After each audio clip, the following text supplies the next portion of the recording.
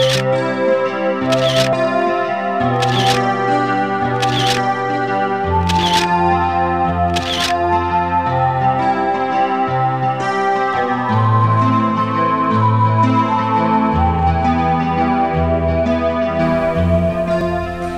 I saw Woody Allen's film Midnight in Paris, my favorite parts of the movie were his gorgeous images of Paris.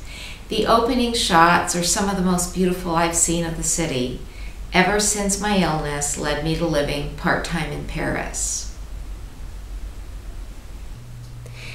After over 19 years of living mostly housebound in my home city, Seattle, the chance to bask in a city as magnificent as Paris thrills me, even on the days when I'm housebound. Some of my favorite haunts in Paris happen to be near some Midnight in Paris filming locations, so let me take you on a tour of them. In one scene of the movie, main characters Gil and Inez, a Californian couple engaged to be married, wander through the garden of the Rodin Museum. Their French tour guide, by the way, is played by Carla Bruni, who is the real First Lady of France. At one time, the museum was the home of artist Auguste Rodin until his death in 1917. Today it houses his artworks. Just a 10-minute walk from the museum on Rue de Babylone lies one of the more unusual of my favorite Paris haunts. La Pagode is a small movie theater inside an Asian-style pagoda. There you'll also find a cafe in its tiny secret garden. The theater sometimes plays American films. When I enter the garden at the pagoda, I feel as if I've stepped into another world. Another favorite haunt of mine where I also feel as if I've suddenly stepped into a distant world is a cafe located near several other sites in Woody Allen's movie. Some scenes in the movie were shot on a street behind the Pantheon in the Latin Quarter of Paris on Rue de la Montagne, Sainte-Geneviève. It's where Gil takes a walk at night, and when he stops to rest, a vintage car pulls up and a man in a tuxedo invites Gil to get in for what will become a surreal evening in which he meets writers and artists who lived in 1920s Paris. Walk up this short street and you'll see the church of Saint-Étienne-du-Mont, where Gil seeks comfort. The church's interior can be stunning in the late afternoon when light streams through the windows and illuminates the finely carved stone choir screen and staircase. Not far from these sites, you'll find a cafe I love located at Paris's oldest mosque on Rue Geoffroy-St. Hilaire. Step into the garden courtyard of La Mosquée Café with its geometric blue and white Islamic tile-lined walls and tables, and savor Moroccan pastries and mint tea. You can also take tea in their interior dining room or eat couscous at meal times.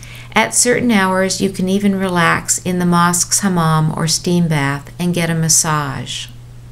When I'm in the neighborhood and want to hang out and experience daily Parisian life, I walk 5 minutes away to the Arènes de Lutèce, or the Arena of Lutèce, on Rue des Arènes. Here lies the site of Paris's largest Gallo-Roman ruin, built in the 3rd century AD, an amphitheater where up to 15,000 spectators used to watch gladiator combats. Today, Parisians in the neighborhood use the arena as a park, but it's also the headquarters of a gravel bowling club.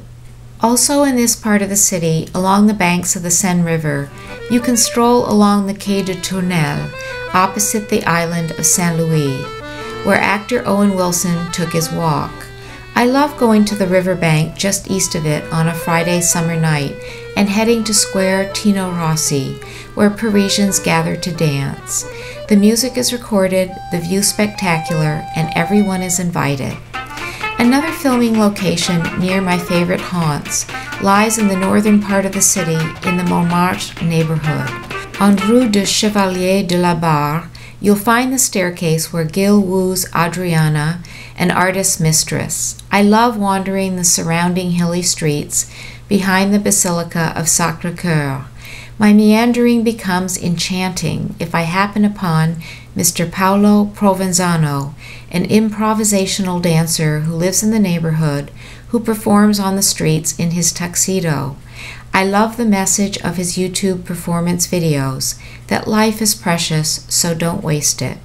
A 15-minute walk away on Rue Colincourt, you'll find Gontran Charrier, a boulangerie offering delicious baguettes and whole-grain breads, as well as pastries, croissants, sandwiches, and quiche.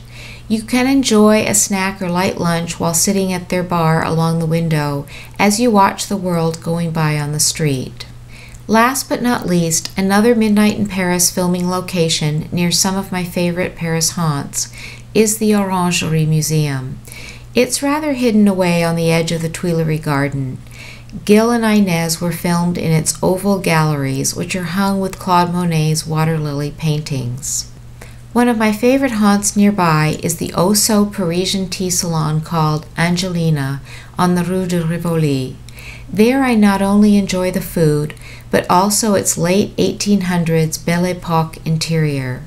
Angelina also serves lunch, but they are perhaps best known for their thick, rich hot chocolate called Le Chocolat Africain and their Mont Blanc pastry, which is a confection of hard meringue, whipped cream, and candied chestnut cream.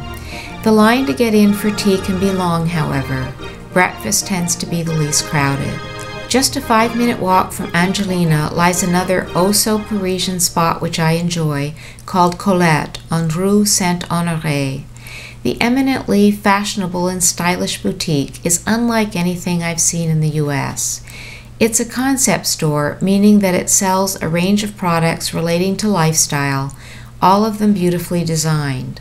There you'll find everything from watches to art books, the latest trends in clothing, and even over 100 different types of mineral waters. The boutique prices tend to be high, but it's fun to visit just for the experience. As I straddle a life between Paris and Seattle, I can't help but agree with Woody Allen's underlying message in the movie about the often held illusion that past eras of history were easier, better times. Because I find Paris to be an often spectacular, bewitching city, just the way it is.